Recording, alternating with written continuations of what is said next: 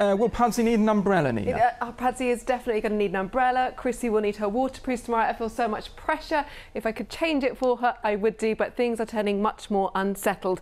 For today, it was rather misty and murky first thing this morning, but the cloud did lift. At times, we saw a little bit of brightness, and of course, it's been unusually mild, as it has been throughout the weekend. But along with things turning more unsettled, temperatures are on the way down as well. They're returning to nearer what we'd expect from this time of year. Now, there's a bit of rain out there at the moment. That's going to push northeastwards, and then it's dry for a time, but into the early hours, the cloud will build once again. Temperatures will drop to lows around about 9 to 10 degrees. So here's that forecast for tomorrow. The rain starts to set in during the morning. It is moving its way northeastward, so a couple of hours of heavy rain accompanied by some strong winds as well.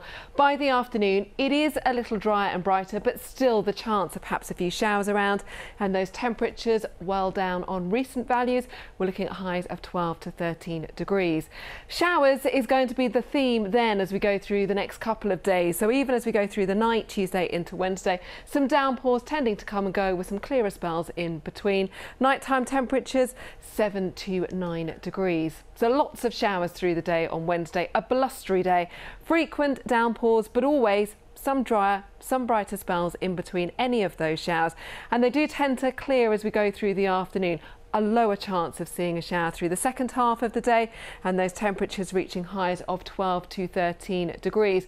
Thursday again is another showery day, but then as we look through Friday and into the weekend, signs of high pressure. So whilst temperatures around 12 to 13 degrees, a dry finish to the week. So Pansy will need a jumper.